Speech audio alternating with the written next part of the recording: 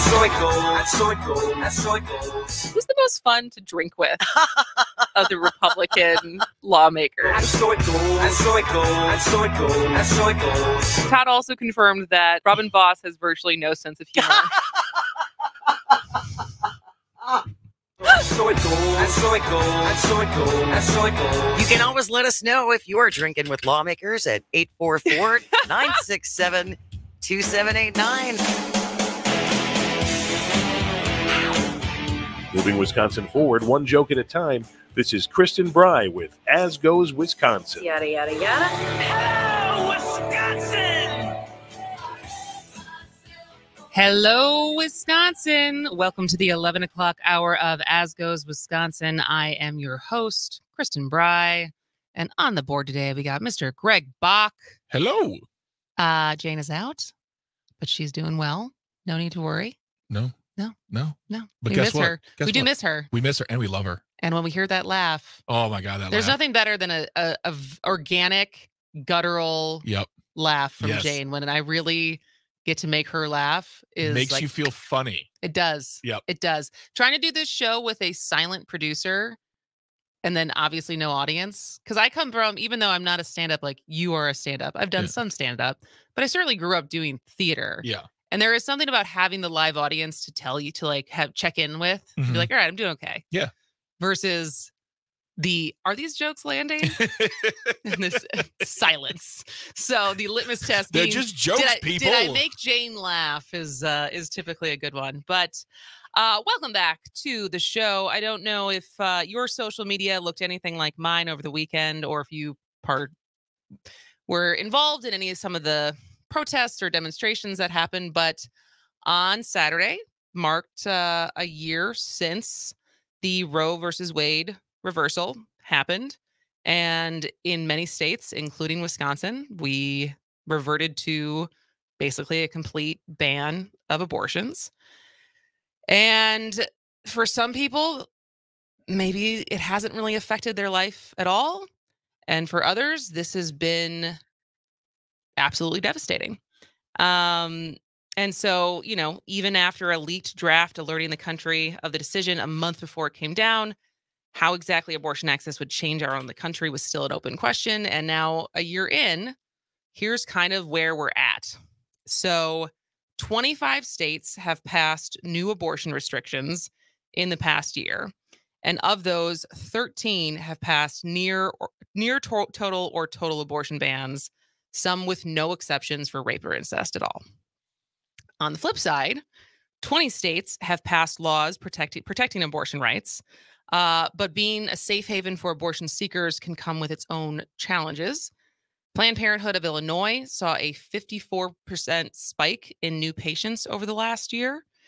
And one clinic in Kansas City received so many out-of-state patients that it's only able to help 10 to 15% of people who are seeking abortions at its facility. And it's hard to keep track what's legal where. Because since the beginning of 2023, 700 bills concerning abortion, about half of those aiming to restrict it, half hoping to protect it, have been introduced in state legislatures. And that's just this year. And my take on this when this came down last year, and my Journal Sentinel video for this of like, because it was the law of the land. And now, what their stated intention was at first, which I think has been disproven, is it should be a state decision.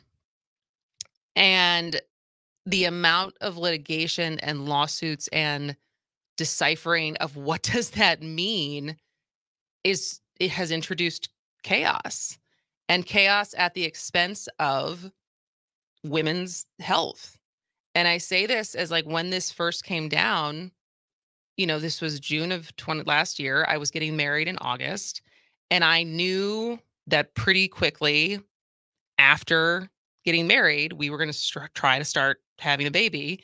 And I also knew that once you're past 35, you become a geriatric pregnancy, which is so fun, just so fun to be referred to as. But immediately you become a higher risk pregnancy. And so living for me personally, living in a state where I knew that I was going to try to get pregnant, it was going to be a wanted pregnancy. I didn't know how hard it was going to be for me. I didn't know if they were there, and some places are coming after like IVF and stuff like that next. But also, if there was any complications, what that would mean. And I knew, it's like ultimately, I have enough income and resources that this was never going to be like, it was going to be an obstacle, but it wouldn't be life threatening. Like if something were to happen, and this has been my experience, even as I've kind of held my breath at every doctor's appointment I've had since becoming pregnant in January, finding out in February, of holding my breath and making sure everything's okay. And that needing to go to Chicago isn't going to have to be an option, because that is the option now for women who have wanted pregnancies where something happens and they can't have their doctors at home help them, because those doctors run the risk of being prosecuted. And Vice had a really good roundup of, I'm sure it's not even all of them, but of stories that we've made headlines of how much this has impacted women's health and individual stories across the country. And, we're at the point now where around 66,000 people were unable to get abortions in their home state, according to data that was released from the Society of Family Planning. And more than 30,000 seemed unable to get legal abortions at all. And so what happened with those people is not really known. Like, did they leave the country? Did they induce on their own? Did they simply stay pregnant? And likely there's never going to be a full accounting for that, but there are stories. And I will link to that Vice story to our show notes today, because I also don't think it makes good radio for me to run through all of them. But it's the amount of women who have stories like entering 18 weeks of pregnancy and having your water break, but there's still a heartbeat. And so the doctors make it clear that there's no chance you're going to be able to give birth to a healthy baby, but we can't do anything. This was a story in Missouri, and basically she had to try to go to Kansas, try to go to Illinois, and she had to go from Missouri to Illinois to finally get any kind of medical attention for her unviable pregnancy. And this has raised issues with digital privacy and the lengths that certain lawmakers are willing to go to prosecute people. Because in Nebraska, they charged a 17-year-old and her mother with multiple felonies and misdemeanors after the pair allegedly conspired for Celeste abortion. And they did this by basically going through her private Facebook chats, and that was legal. And so the digital privacy has become an entire thing. Crossing state lines has become a thing. In Wisconsin, we had a woman who bled for 10 days after hospital staff refused to remove fetal tissue from her incomplete miscarriage. And another one, an Ohio woman, was sent home from the hospital after a miscarriage, still bleeding and without medical attention. Another woman who lived in Ohio was blocked from getting an abortion in the state, even after tests revealed that her fetus had kidney failure and heart defects. Continuing the pregnancy would put her life at risk. So the woman traveled to Michigan for an abortion. And it's just it's stories like this where it doesn't seem to be getting any clearer, and there doesn't seem to be any priority as far as making these guidelines less vague so doctors know what they can and cannot do. Because conservatives are convinced that they want to redefine abortion, right? That was introduced in Wisconsin's legislature as when it's for medical reasons, it's not actually an abortion, but it is, because an abortion is a medical procedure. And it's just at the expense of women potentially dying, having to be on the brink of death, losing their baby, losing their uterus. Because there's many times that this ends so badly that they have to have an emergency hysterectomy, and then their ability to even have another baby comes, and in the name of squabbling. And it's incredibly sad. And I don't know if it's going to take Janet Protasiewicz being on the court for things to get settled here, but like it doesn't feel like we're any closer in this state to getting to a better solution, despite the fact that more than 60% of Americans think that overturning Roe was a bad thing, according to polling from Gallup. And 69% of Americans, a record high, also believe that abortion should be legal in the first trimester of pregnancy. And yet here we are. Is where we're always going to be with all these hot button issues: abortion, gun rights, voting. Overall majority of the people say yes to like the freedoms, the privacy, all the things that we believe as Americans we should have. But here comes Congress telling us they know better, or here comes the Assembly or the state Senate because they know better. Well, and what's so frustrating about this is the myriad of ways and exceptions and scenarios that when you try to get into this kind of debate with someone, that you can throw out of like, well, what if it's a fetal anomaly? What if the water breaks? What if like all of these different things? What if it's rape? If it's incest? Who takes care of the baby? Because like simultaneously you hear people say, as I did last week, don't have kids if you can't afford them. But it's like, well, I'm trying not to. Yeah. And yet you're telling me I have to. And it's almost like, because, you know, I would think that the best policy is don't legislate for exceptions, legislate for the rule. Yeah. And when it comes to people's health, it's so many individual cases that the chaos that has ensued is because you can't legislate all of these different scenarios. No. Like how do you measure how close a woman has to be to death to say, now you can do it? And who's supposed to? Robin Voss is supposed to. All these guys who are like landlords, they're the ones who are supposed to tell us, like, well, this makes sense to me. Like none of these people who are making these laws, or I would say most of them, don't have medical backgrounds, and they're the ones who get to decide, like, where's the line? Take your advice from the popcorn king of Wisconsin, Robin Voss. All right. Well, that's my rant for today. But when we come back, something happened in Russia over the weekend. Yeah, it did. Yeah, it did. Oh my gosh.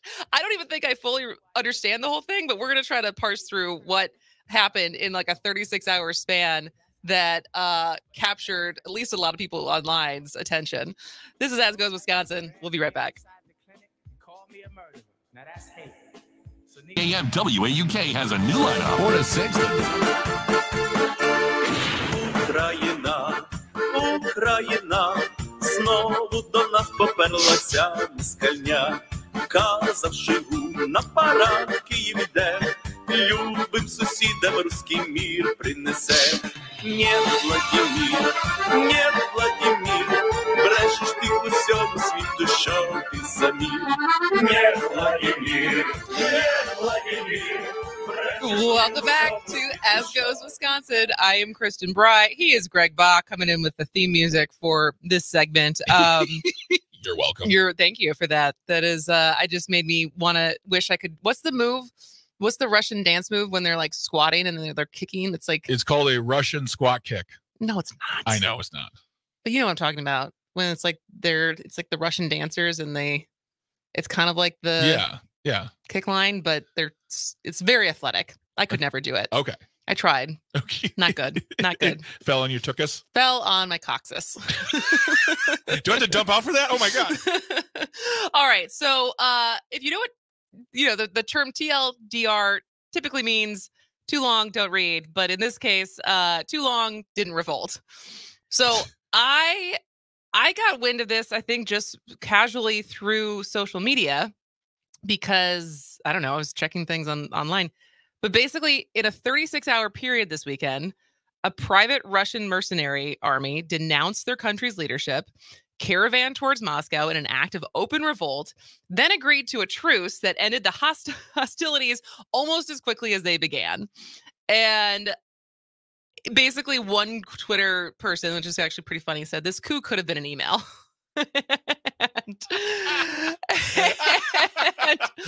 and so while it was shorter than a test cricket match, Deep people. cut. Wow. Yeah. Wow. Yeah. The mutiny, supposedly now the mutiny, I don't know, because some people are now saying this was fake news entirely, that was like planted to throw off Ukrainians. But some people are also saying the mutiny is going to leave like a long-term stain for Putin and have exposed him to threats that he's never faced in like the 20 years he's been leading Russia. And so did you follow this much, Greg? Oh, he's all right. We're taking a call right now. But so basically on Friday, the businessman who leads the Wagner, and I didn't know this is all new. These are new names to me. I am not a like geopolitical savant where I know who the major players are and all of this stuff. So this is stuff that I am reading and trying to relay as far as it making sense. But so there's a Wagner private army for Russia, and Yevgeny Prigozhin, which I think how you pronounce his name, and he dramatically escalated this long simmering feud with the country's military leadership. And he was posting messages on Telegram, which is, I don't use Telegram, so I don't even know how that works, and has accused Russia's defense minister of bombing his troops. So he announced a, quote, march for justice against the Russian defense system. So as Prigozhin and his Wagner army marched toward Moscow, Russia charged him with mounting an open rebellion. And then like bizarre scenes of everyday life coming with like armed revolts in a major Russian city. And like this was spreading across social media. Leaders in Ukraine and the West, like they said they'd rather have like Prigozhin. Like I think they were like trying to decide like Prigozhin or Putin, like which one they have. But both like don't necessarily seem like a good thing as far as just the in general instability. So then basically after being on the cusp of civil war on Saturday, the two sides agreed to a truce that would send Prigozhin to Belarus in exchange for amnesty, and Wagner troops would stand down from their march on Moscow. So like crisis averted, but it's like a very weird thing to be like that close to civil war and then just like, all right, well, I guess it's over. And so, Greg, did you follow this much? All I heard is that the only things I could get out of it was like some of the higher ups in Russia were kind of like, yeah, we're gonna go home. We're good. Wrap this up. Yeah, like people were like leaving the country. Yeah, just like so that's what I mean. Like that's why I feel like it wasn't unless that also was fake news. Because I think that's the thing. Is like ultimately, and this is hard for me as a trusting person, but like because as far as I understand, like Putin owns the media there. Absolutely. And so it's like my brother was more on the side of even as this was all unraveling, being like, there's a chance that this is like planted and just, misinformation or disinformation to like coax the Ukrainians into thinking that Russia is weaker than it is and all of this stuff. And I was like, this is. Yeah, because the Ukrainians are really going to buy it. Like, oh, really? Let's go outside. It's over.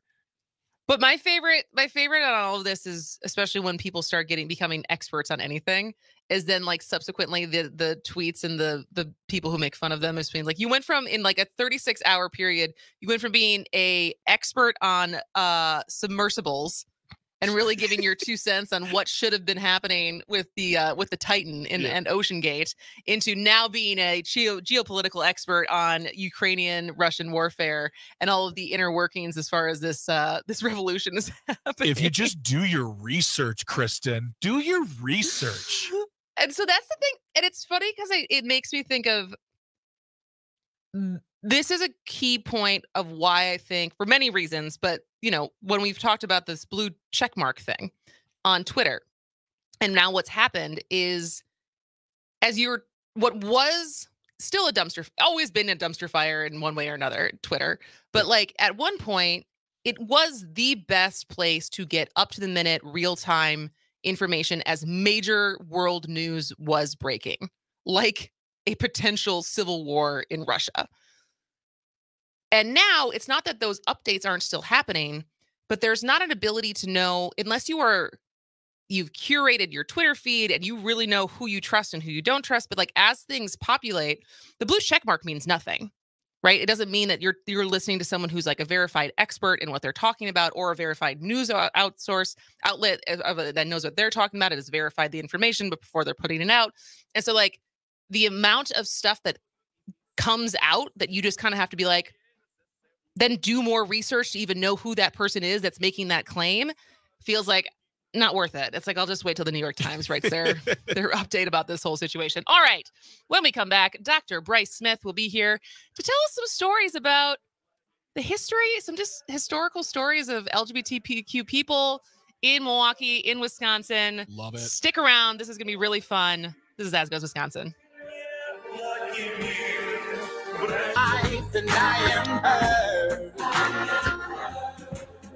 There's a shadow in everybody's front door when I am heard.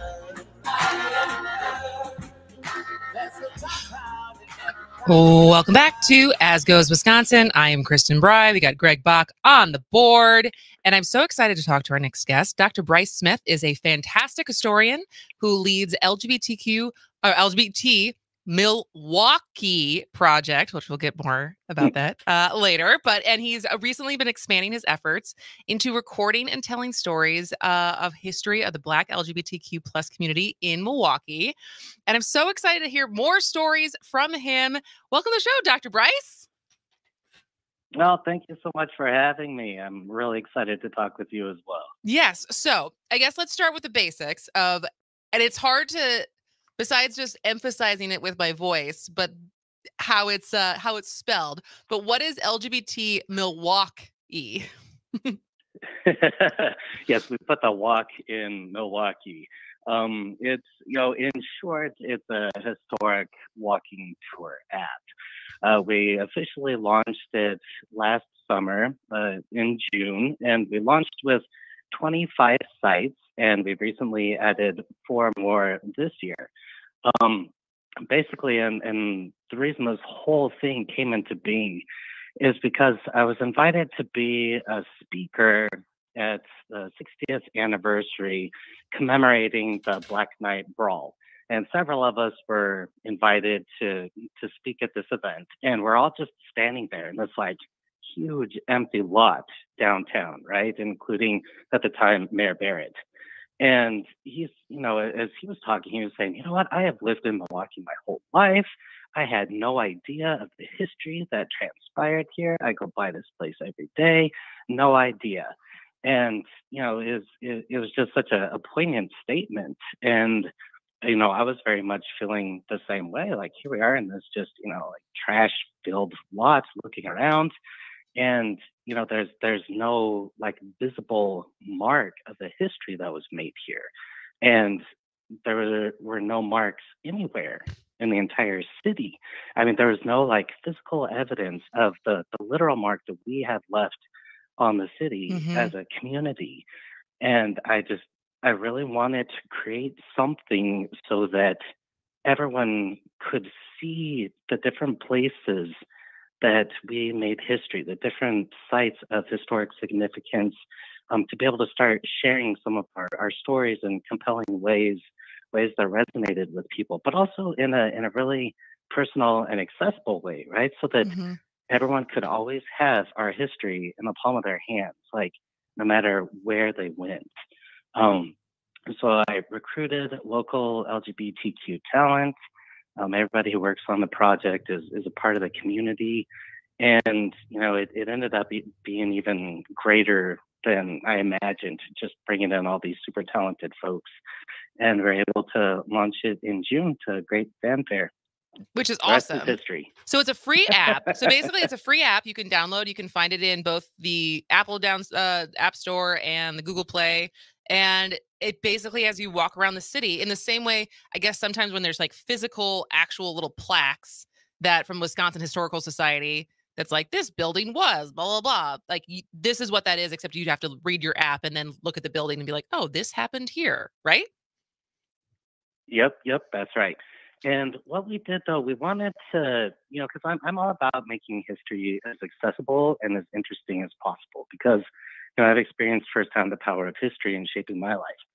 So what we did, too, is that, we didn't just want it to be kind of your typical walking tour, where you just kind of listen and you have someone, kind of a monotone, just blah, blah, blah, blah, blah, kind of telling the story. We wanted it to be more of like an experience. Okay. So for each of the sites, we actually produced what I like to refer to as mini documentaries.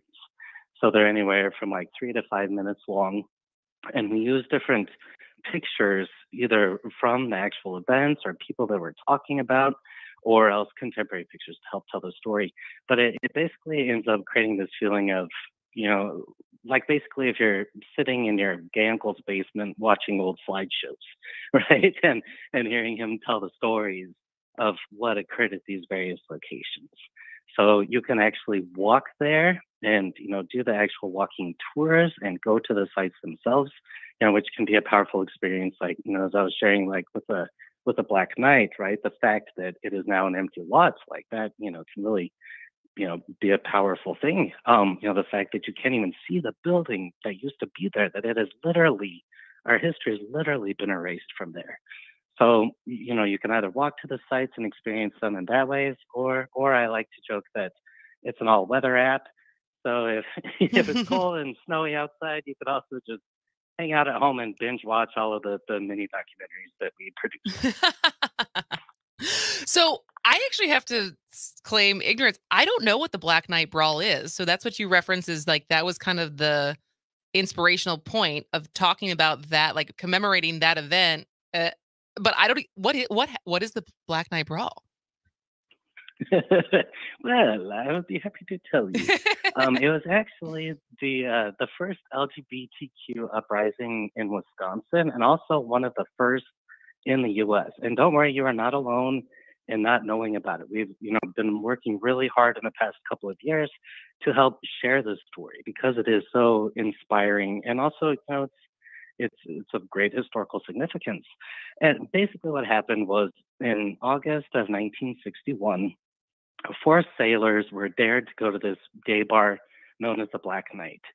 So they went there, and as they were trying to get in the door, right, the gay bars at the time, and we tried to have some method of gatekeeping to try to ensure that the patrons could be protected, right? Like, so there was a bouncer at the door who asked to see their IDs and also asked them to sign the sheet of paper to come in.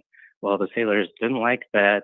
They got into a bit of a tussle with the bouncer, and Josie Carter came to the bouncer's rescue.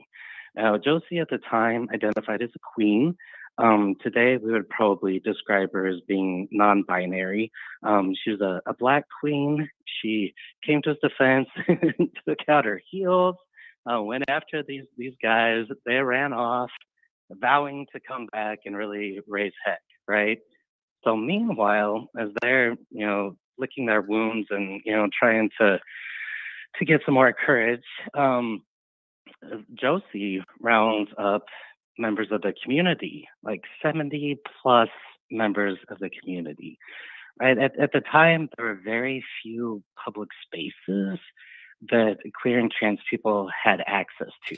So the bars were one of these, you know, rare places, not only in our city, but, you know, all across the country, where we could go and be ourselves and also meet others like us. So, you know, when a space like that feels threatened, you know, you want to defend your home at all costs, right? It was just this refuge. So she rallied the troops, and these sailors came back and were met with a mob.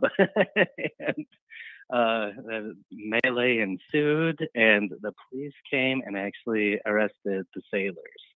And this became an event that inspired the gay community moving forward, kind of became a flashpoint for some of the organizing that was going on here in Milwaukee and across the state.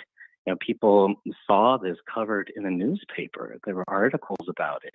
And, you know, at the time, people were used to gay people, you know, trying to hide, you know, like trying not to get arrested or caught and having their names printed in the newspaper because they might lose their jobs. Well, in this case, you know, here were folks who were fighting back and, you know, saying, hey, we have a right to the city. We have a right to our space too. And here we are.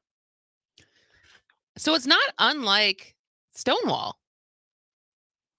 Totally. Like, as far as like, it's than so much. I mean, earlier, yes, but I'm just saying, as far as like protecting our space and like saying enough is enough, happening at a bar. Like it's so many parallels to the story that I think is, we get told more, but to know that happened in Milwaukee. What neighborhood was Black Knight in? Sure. Well, it's down around like the Milwaukee Public Market. Okay. So basically, like where St. Paul kind of ends, right there. And it's now they're building a distillery there.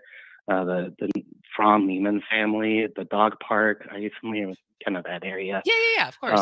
So they are actually now building stuff up on the site, which is exciting. And what I love about the story of the Black Knight too is you're absolutely right. It has so many similarities to what happened with Stonewall, but I also love the fact that unlike Stonewall, right, where the patrons were the ones who got arrested, in this instance, the sailors got arrested. Yeah. And the reason why is because Josie was friends with the police, and the police knew that she was telling the truth.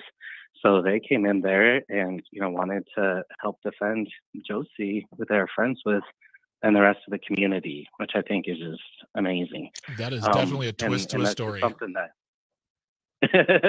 Yeah, is, seriously. right? Well, I want to make sure we have time because on top of, so LGBT milWAUKee is an app for Milwaukee, but you are also involved in the PBS Wisconsin Pride series that is out now. And so that has more history about not Pride, LGBT history across the state, correct? It does, yes. Yep. And I was invited to participate in the documentary, and it's just amazing. I highly recommend it to everybody. You can stream it online. Just go to pbs.org and look up Wisconsin Pride. And the reason I was invited to participate was to speak about Lou Sullivan, who is a world-renowned trans activist and author from Wauwatosa and also from Milwaukee. He was involved with the gay liberation movement here. I've actually published Lou's biography. It's titled Lou Sullivan, Daring to be a Man Among Men. And Lou is actually the reason why I became an historian. Wow. I came across him. I'm sorry to interrupt. Yeah, I was, I took a history course on a whim, and I was going through the library trying to find a topic for my final paper, and I came across him in one of the books on the shelves, and I just started like going through all of them, trying to find more, and became frustrated that I couldn't find out more information about him. So I decided to, if I was so frustrated that his biography didn't exist, then I figured, well, then I might as well write it. Take initiative. I love it. Yeah. Yes, I pursued my PhD in history to be able to tell his story, and it was in the process of researching his story and writing about it that I actually came to understand and embrace my own identity as a trans man. And I figured, you know what, if this guy could do it, then why can't I? And I just drew so much courage from his story and the ways in which he overcame his challenges that, I experienced firsthand the power of history, and it changed my life. And so I've been wanting to share this gift with others ever since. Oh, this makes me so happy. There were so many frustrating things we talked about earlier in the show. This is making me so happy. So I guess we only have 2 minutes left before we have to let you go, Dr. Brice. But I guess as we come to the end of this Pride Month, and I feel like this Pride Month has felt different than recent years because of how many legal attacks there are across the country on trans rights, on the LGBTQ community overall. And so as far as things to take through, things that are so celebrated during Pride to keep with us throughout the year, what would your advice on that be for our listeners? Yeah, just that, we're your neighbors, and just that, just to learn as much as you can about those who came before us, to know that we've always been here, and that, we keep finding ways to persevere and to do so with style and flair. And that we would not have realized all the gains that we have were it not for our allies. So thank you, everyone who loves us, and for seeing who we are and realizing that the world is a better place with us in it. Thick Media. I'm meteorologist Eric Pike. Currently.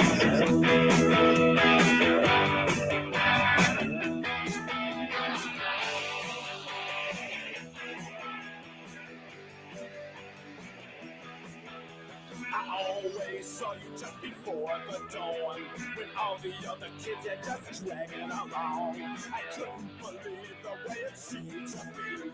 Remembering the things they used to say to me. About to know I can't be wasting time. Well, welcome back to As Goes Wisconsin. I am Kristin Brice. He is Greg Bach, and unfortunately, we hit the commercial mark with Dr. Brice Smith, who is a historian and one of the leaders and innovators of LGBT milWAUKee, and also can be seen on the PBS's Wisconsin Pride series, docuseries. But we'll link all of that in today's show notes because there's lots to check out there, and I think he makes such a great point that it's kind of how sometimes I feel like about Black history in Wisconsin, that there's so much there that we don't learn in school. Yep, absolutely. My gosh, and yes. when you hear those stories and you realize how much has happened in Wisconsin and in milWAUKee, it's really cool to learn about. And I was talking to Dr. Smith or Brice off air, and he said that he'd love to come back to talk about more about Black LGBTQ and trans history and things like that. Unfortunately, we did get cut off, but wonderful conversation, made me smile, made me feel good, and it's just I love it. I love it. I know. And one of the things, I think the music was starting to play him off, but I had an experience. I don't think I talked about this on air, but 2 weekends ago, I went to a wedding. It was a gay wedding, good friends of ours. And, I didn't think twice about it because they're my friends. And that's what you do. When you get invited to a wedding, you go. Yeah. And it was, I would say 90% of the attendees, the guests were also gay. And at the end of the night, obviously, the end of the night, they ended up at This Is It. Like, that was the after party for the wedding. Oh, yeah, of course. But I had one of their friends come up to me, and I was like, obviously pregnant. And I had never met him before.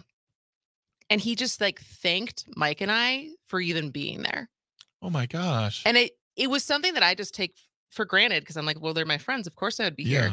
But he so sincerely said, in this time and the state of the country right now, to have straight people show up and celebrate us means more than you can possibly know.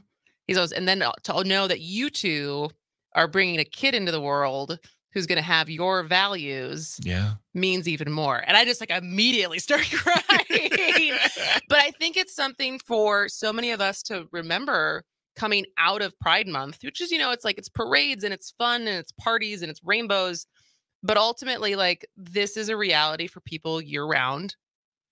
And I don't think it's going to start feeling more safe anytime soon with the rhetoric that we keep hearing from certain conservatives and certain conservative groups, and just letting women's sports and protecting women's sports be the scapegoat. And that's totally a red herring. Yeah. The fight never stops. Yeah. And I think it's just, as people who walk through life, who don't have to think about those things, remember how the little things of showing up throughout the year. Yeah. I didn't think twice about that, but it matters. Yeah. And so that's it. You're showing up and you're standing up. You're doing something about it. You're putting these topics on your show. You could easily not put them on your show either. That's true. And I, as someone as part of the community, I thank you for that. How do you feel after your first show? I'm not there yet. Are you sweaty? No, I'm not, which is weird. I'm usually sweating all the time, but no, I'm feeling good. Have a couple notes for myself, moving forward, just. I think you were great. Thank you. I don't think anyone would have known this was your first show. Well, I appreciate that. And I appreciate you. And I appreciate everyone out there. I appreciated Tony Zimmerman until he sold me out on the baby nose thing. But, I've seen it happen. I've got pictures of it. We're going to have to research this. Yeah, definitely.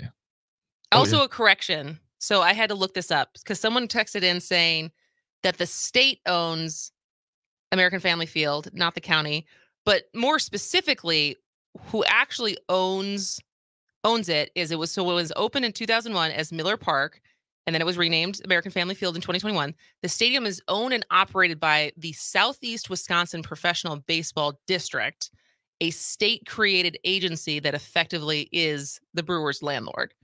So if it's a state-created agency, they may be right in that it's the state owns it, but it's specifically that group. It sounds like they are a group that reports back to the state then. So. Probably.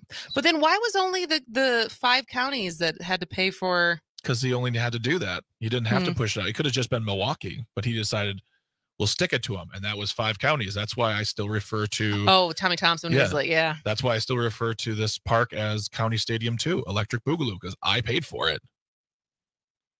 There you go. There you go. My hot take. Hot take. All right. Well, in the last minute, end of an era. So your big thing is still Lego.